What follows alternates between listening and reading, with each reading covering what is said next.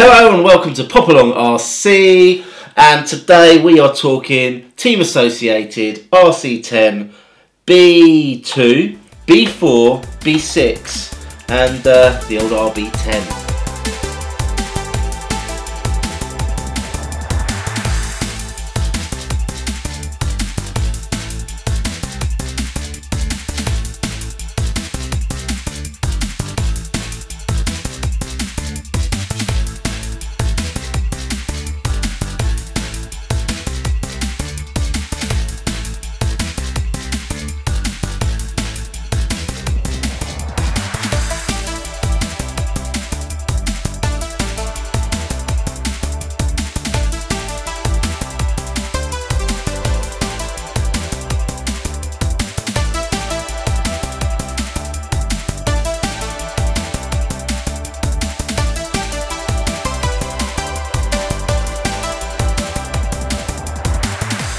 So when it comes to two-wheel drive buggies, the RC10 is one of the most famous platforms. Here on table I have got the RB10 B2, this one here is a B4, and this one here is a B6.1. So we've got 2, the 4 and the 6. And then over here we have got the car that I've been running recently on the channel, the Ready-To-Run RB10.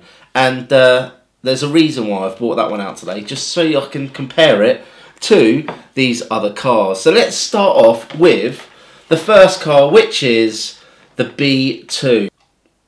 So the B2, in comparison to these other cars, looks quite a bit different. So the first thing that you will notice is the spoiler actually also holds the shell in place. Which is a feature you don't see very often these days. Then, other things that you will notice about this car. This car is a rear motor, two-wheel drive, tub chassis. The battery is mounted down the middle of the car, which means you can split your receiver, ESC either side, servo at the front. Pretty standard setup. Now, if we actually have a look at the front of the car here, we will notice that these shocks and springs are very narrow, very thin. So, with the toe and the camber adjustments, the turnbuckles here, they both connect behind the front shock tower, which is a feature you don't see in the later buggies. So if we move on to the B4 and take the shell off for this one, again, we are looking at a tub chassis, battery mounted down the middle, motor is at the back, two-wheel drive, and on this one, the toe is behind the shock tower, whereas the camber is set to the front of the shock tower. And that is a slightly more conventional way of having those set up, and that is repeated in the later buggies. Now, looking at this tub chassis and the way the compartments are separated, the thickness, the density and the shape, it is very similar to this one here. Now, this is the RB10, and if I take the shell off of this one and take a look at what we've got, we have got an extremely similar layout to the B4. Lots of similarities between these two cars. However, this car also shares some features with the B5, which I haven't got here, but also it looks quite similar to the B6. So the styling of the rear wing, very similar to the rear wing here on the B6. And if you have a look at the front ends of these cars, they are very similar. So we're looking at the way the turnbuckles are positioned and set up at the front, and actually even the styling and the shape of the front wishbones is extremely similar. This one here, you've got two adjustments for shock position, whereas this one's got 3, but scale, size, shape and angle very, very similar to the B6 there. The shocks again on the RB10 are a little bit thicker, a similar size to the ones that you'll find on the B6, whereas over here the B4 and the B2 definitely have thinner shocks. However, if we get under the shell now of the B6, this is a B6.1, okay, and where this varies is the motor is no longer positioned hanging out the back of the car.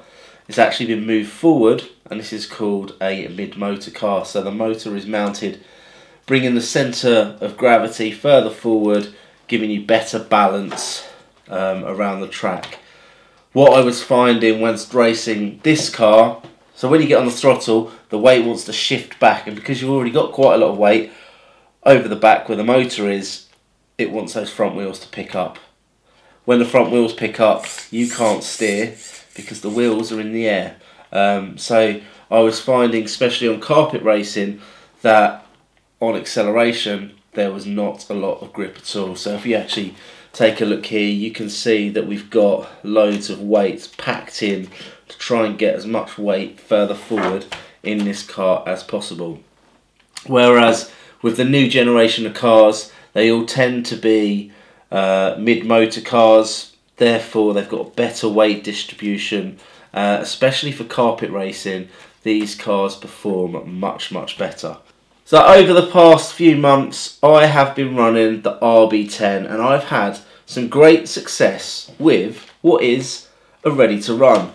So if you were to pick up an old buggy, maybe a B1, maybe a B2, B3, B4 or even a B5, so when running these rear motor cars, performance is going to be limited, especially when you come up against these mid-motor cars. For the money, out the box, ready to run, I personally would grab the RB10 over a B4 or a rear motor B5. However, if you can get hold of yourself a cheap B6 second hand, that might be a good option for you if you were to get into racing, because they are a little bit more competitive, especially on carpet tracks, which in the UK with the weather that we've got, that is the most reliable form of racing we have in the UK, because the weather outside isn't particularly good. Although the weather is looking up and we're hoping to head outside and get these cars on track.